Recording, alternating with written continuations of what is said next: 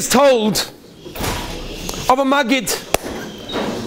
A Maggid is someone that went from town to town, from city to city, giving chizik to Klal Yisrael, being ma'oyer the leiv of Klal Yisrael. These were Yidden that used to run around and be mechazik other Yidden. Choshvei, tzaddikim, people that were very, very, very well versed in Kol HaTorah Kula, and they were very, very in the inyonim. And there was some Maggid that went to a far-flung place in the middle of nowhere, and he's speaking in front of the whole community. It's Elul. It's a few weeks before Rosh Hashanah, and he decides he's going to give a shmooze to the Olam. He's going to light the fire inside them and make sure that this is going to be great. And he gets up and he starts speaking that every single one of you, after 120 years of leaving this world, are going to go in Shamayim, and there's going to be a din, and they're going to go and scrutinize every single action, every thought, everything you saw, everything you heard, everything. And the Olim were chapping it, the Olim were getting it, the Olim were trembling. At some point during the shmooze, people started crying.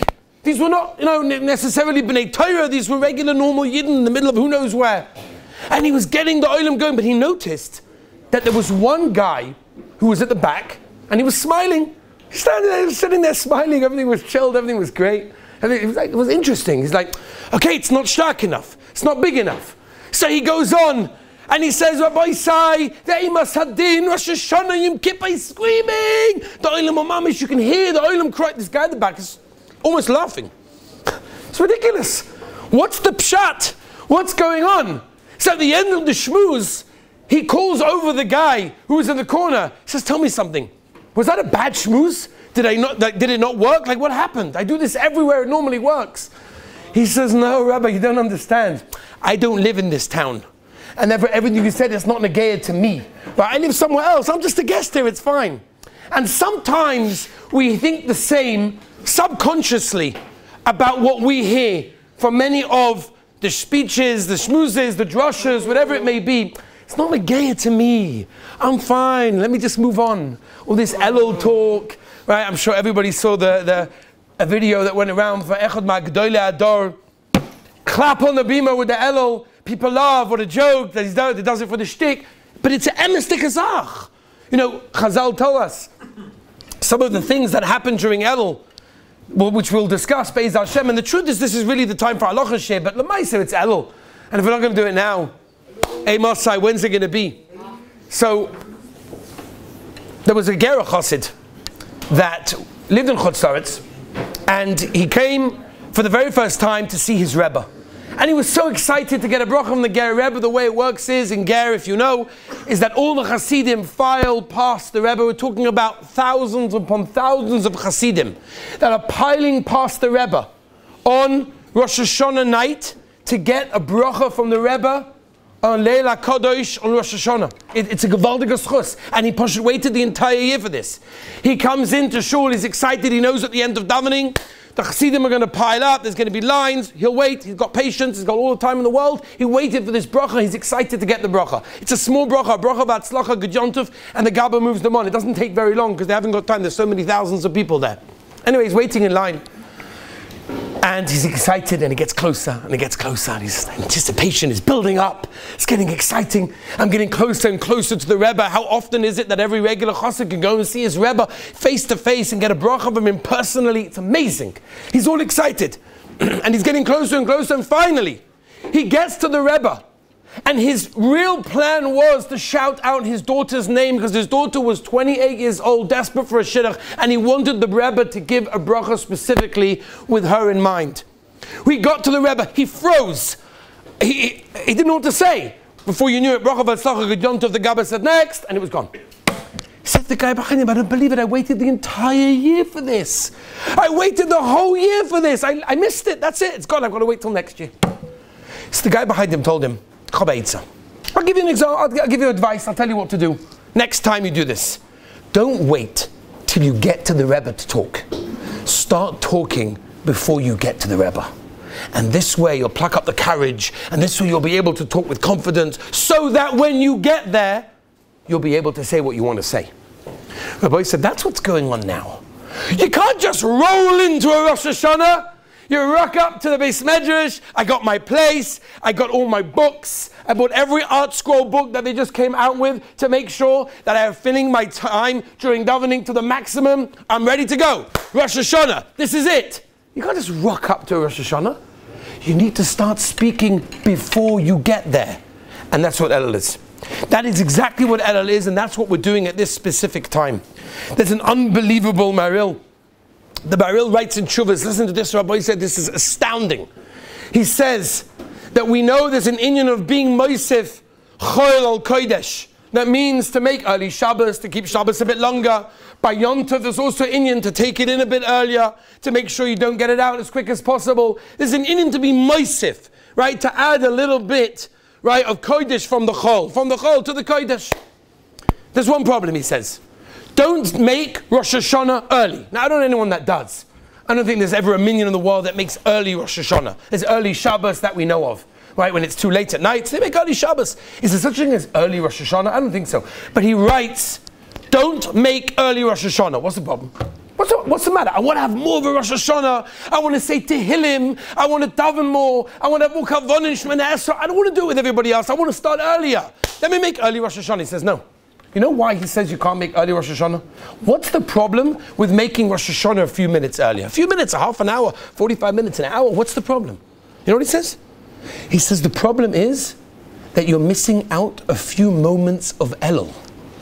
And by you making Rosh Hashanah early, you're missing those moments of Elul. Do we realize, do we understand what it is in Elul? The Heilige Chedusha Arim brings down, as many of the tzaddikim say, that Elul is a matana toiva, be'etzem is chazal. It's a beautiful present. The Rebbeinu Shem gave us a present called Elul, that we have an opportunity to start to talk to the Melech Malchei Hamlochim before the Yom Adin, before we get judged. So the Heilige Baal HaTanya said, Melech Basoda, that normally it's so hard to reach the Rebbeinu Shalom, it's so hard to get connected, it's so hard to really tap into the Kedusha. But Elul, the Rebbeinu was right here. The Rebbeinu was mamish here with us. And every moment of Elul is so incredibly important, is so incredibly powerful, that we could do so much. And every single one of us, not so long ago, a few days ago, when Rosh Chodesh Elul received an invitation, on that invitation it said, in 30 days you are called to court. You're going to stand in front of the Melech Malchei Hamlochim, and he's going to decide what type of year you're going to have, how much health, how much parnasa, how much simcha, how much everything. We got called to court, every single one of us, that in 30 days from Rosh Chodesh is going to be the time that we're going to be judged. And we have to realize if we start speaking to the Melech Malchei Hamlochim now, before it gets to the Yom Adin, it makes it much easier to talk. The Rosh Hashanah will be a different Rosh Hashanah. If we know that in Elul we started to talk, we started to connect. So a person can think, okay, very nice, great, but what do you want us to do? Who are we already? What can we accomplish? Look at the tzaddikim of previous generations, the Tanoim, the Amoraim, the Geonim, the Rishonim, the Achronim.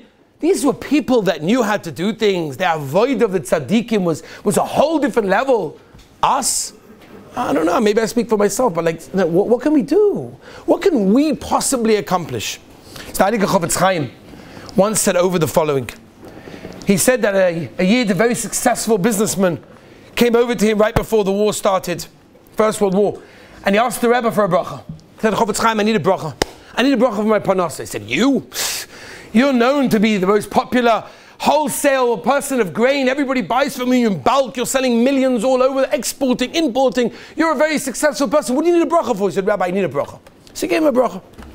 A couple of years later, after the war, he met this merchant at the marketplace selling small packages of grain that he had sold previously in huge quantities. And the Chofetz Chaim said, no, how's business? Business is better than ever. Chofetz Chaim said, what's pshat? I don't understand. When you were selling tons and everything was in big quantities, so then you were asking me for a bracha, you were worried. Now you're selling in small quantities and you're saying everything is even better than normal. What's pshat? So he said, Rebbe, I'll tell you pshat. Because before, when I was selling in big bulk and big quantities, so they were makpid. There's loads of people selling. You're also selling. We're going to investigate. We're going to see what you're selling. Is it good quality? Are you being just in the weights to making sure that everything is, the way it's meant to be? It wasn't easy. I sold, but it wasn't easy. Now, we're after the war. Now there's hardly any people selling grain. Now people are just like, whatever, just give me whatever it is. Just give me. So I'm just selling without anyone scrutinizing any of my actions or anything that I'm selling. So the Heilige Chofetz Chaim, it's the same thing right now. You're right, in previous generations, the Gedolim, the Tzaddikim, they were able to do incredible Avodas Hashem. But that's because everybody else was doing that. And there were so many people in the same field, so to speak. Bas, you look at the world. You look what's going on.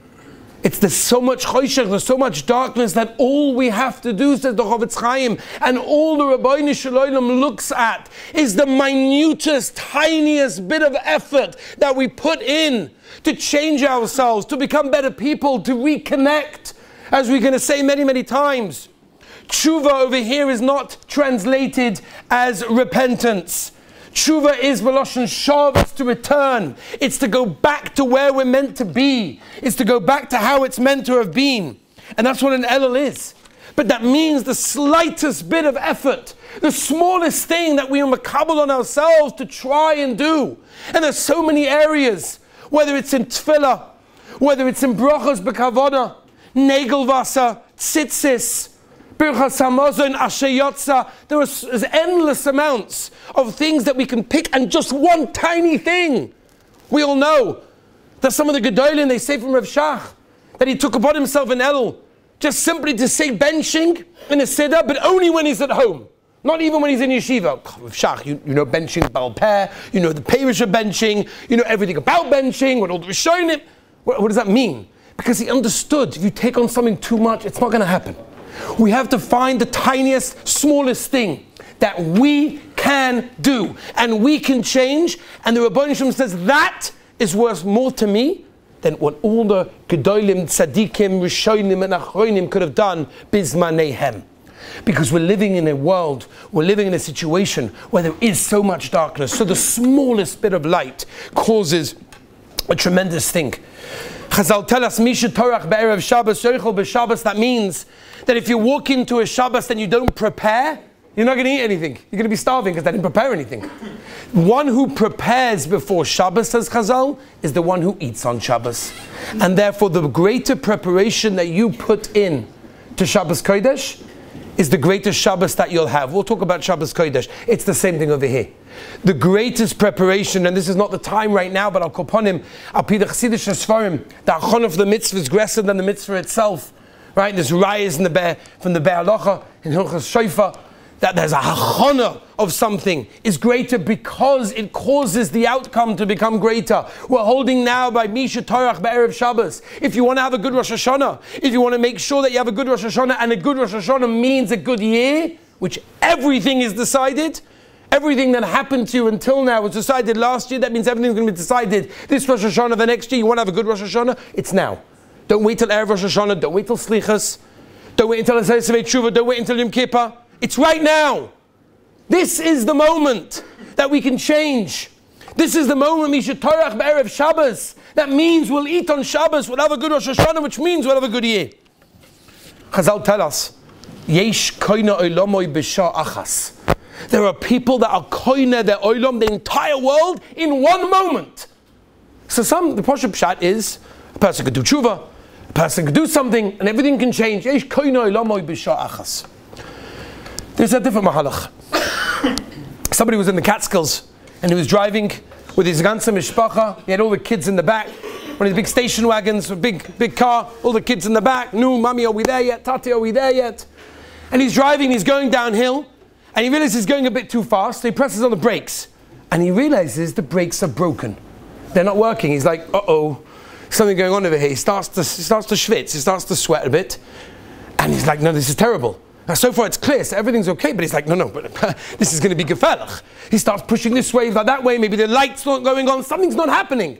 And he's going faster and faster down the hill, and the kids in the back are going, Tati, this is great, go faster. And he's like, this is going to end really badly. He's saying to Tehillim, he doesn't know what to do. All of a sudden he finds a bend, and he manages to steer over the car to the bend. It slows down, he manages to stop the car safely. Zug some of the Sforim Ekdoshim Yesh Koino Lama B'Sha'acha Shav Loshen Turn. that sometimes we're going so fast, we're going downhill. And if we're going downhill, we don't even realize how to stop ourselves unless we take a turn. And when we take that turn, then everything can change. And that's what Rabbi said, the moment of Elul. Every moment of Elul is Kodesh. Every moment of Elul is so choshev, is so important, because what we're doing now can prepare. Remember, it's the smallest thing that we do. The smallest thing that we do can change a turn. To Be'ez Hashem, give us Achsim Sivatayv and a Gid Geben Show.